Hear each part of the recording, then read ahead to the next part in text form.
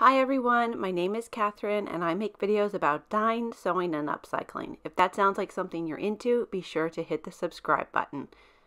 Today I'm going to show you how I hacked a normal shorts pattern into a maternity shorts pattern. I'm using this pattern, but you can use any pattern. First, let's go over the supplies. As always, they're listed in the description below. So you'll need a shorts pattern, 1 to 2 yards of fabric, depending on your size and the pattern, a clear ruler, elastic thread, pins, ironing board and iron, a sewing machine, a serger, which is optional, fabric, scissors, and thread. So first let's take a look at the pattern. As you can see, it's a vintage pattern, which I think is so cute and charming. I've actually made shorts A before, but today I want to make shorts B. I've had this pattern for a really long time, and if you're looking for it, you can probably find it online at a vintage pattern store or on Etsy or something. So I want to just make sure I have the right amount of yardage, and the reason I want to use pattern B is because it has a yoke. So you can see here there's 2 pieces for shorts and then 2 pieces for yoke, and then you cut 2 of each. The fact that this has a yoke is going to make it a lot easier to hack for maternity pants. You can see that the pattern is so well loved that I have to store it in a manila envelope. So I'm just going to cut out all of the pieces for this particular pattern. And I just want to say that if you're looking for more maternity sewing videos, I have multiple on my channel, and I will list them down in the description below and at the end of this video. I decided to make a lot of my maternity clothes and document it for you guys, so be sure to check it out if you're looking for that kind of inspiration. Okay, so here are some maternity shorts that I bought, and I'm going to show you kind of how they are cut. You can see that the front is curved up and out. So this is the center back seam here. I'm using this lightweight printed denim from my fabric stash, and if you saw my Confessions of a Fabric Hoarder video, I pledged to use up my stash this year. If you want to watch that video, I'll link it down in the description and at the end of this video. So first I'm going to slash and spread the shorts pattern along the line in the middle, and I'm going to add about 1.5 inches just to give them a little extra bagginess. So I'm starting with the front, and I'm going to add some inches onto the top of the shorts. So first at the center front I'm adding about 3 inches, and then at the side seam 1 inch to mimic those shorts that I showed you before. That is going to give me some room for my bump.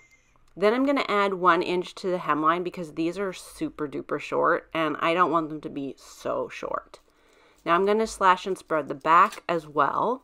For the back, I'm going to add 1 inch to the center back and 1 inch at the side seam so that the side seams match up. And of course, I'm going to add another inch to the hemline on the back piece. After I get everything marked, I'm going to cut them out with my fabric scissors and make sure to mark all my notches. Here's a close-up of the pieces, and you can see I've added at the top and the bottom for both, and then for the front one, at the center front by the rise, it has an extra 3 inches. That will cover your bump. So now I'm going to pin the inseams and sew them together. That's the first step when it comes to sewing. And then I'm going to press it flat. And I'm going to use my serger to finish all the edges for this one. If you don't have a serger, that's fine. You can just zigzag. And if you're looking to buy a serger, I really like this one. It's the Brother. It's pretty affordable, and I'll link it down in the description.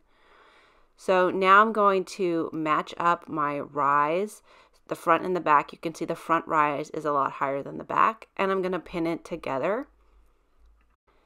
Here it is close up, and I'm going to sew it with about 1/2 inch of seam allowance. If you guys like this video, be sure to hit the thumbs up button. It is free and easy for you to do, and it makes a big difference for me. So I'm going to measure my waist on both the front and the back now, and that's going to be for my panel. Next, I really carefully gathered it because I did not do a double stitch because I was lazy. All right, so I've gathered the waist line here on the top and on the front and the back, and they look really big, so I'm not sure if I'll take them in at all at the side, but I'm gonna try them on. I'm gonna start shirring the waistband. So here is an example of shirring. It's done with elastic thread. So I'm gonna cut a piece for the waistband, and then I'm going to shirr it on my machine. I'm going to use those measurements that I took before and make them the same. And I am using a really lightweight fabric for this part because I don't want it to be too bulky when it gets shirred. So first I'm going to hem the top of the waistband, and then I'm going to give it a really good press. Before you shirr anything, you always have to hem it. And now I'm going to install my bobbin with the elastic thread. This bobbin was actually hand wound very slowly, and I was making sure not to pull on the elastic. So once I get it in the bobbin case, I'm going to start shirring. And you can see that the machine will start to just gather it from the tension. I made the lines about 1/4 of an inch apart. All right, so this is my waistband now. It's been really shirred down. You can see it looks very small. I'm gonna now attach it to the front and the back of my shorts. So whenever I pin anything onto something like a waistband and the bottom, I like to start by pinning the sides and then pinning the middle, and then pinning in between those anchor pins, and that will make sure that it's evenly distributed. So here it is, it's ready to sew. I'm going to attach it with a straight stitch first just to make sure that it looks good so I can try them on, and then I'll come back and clean up the seams inside. And once I get the waistband sewn on, I'm going to pin up the side seams and then sew them up so that I can try them on for real. Here you can see both sides are pinned, and I cannot stress how important it is to just try things on as you go when you're sewing things for yourself, because you can always adjust the fit. Speaking of which, I tried these on and the rise was too short for me, so I'm going to cut out a little bit more of the rise, and that's just my personal fit preference. All right, so I re-sewed the rise seam, and I'm gonna marrow it now to be basically like this, but down. And after that, I'm going to clean up my waistband and side seams with the marrow machine because I think it's looking good.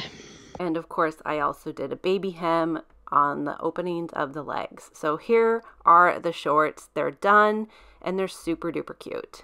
Here is a little video of the finished product, and I got a lot of use out of these during my pregnancy. They're just really comfortable and easy to wear. If you like this video, be sure to give it a big thumbs up and subscribe for more tutorials about sewing, dyeing, and upcycling. All right, see you guys later. Bye. Thank you guys so much for watching. Be sure to go and follow me at my social medias at Onyx Art Studios and tag me if you make anything from my channel. I also have online dyeing workshops on my website, onyxartstudio.com. If you like this video, check out these other videos. Like I said, I have a whole maternity sewing playlist, and I will put that down in the description below. Be sure to like and subscribe for more videos like this. See you guys next time. Bye.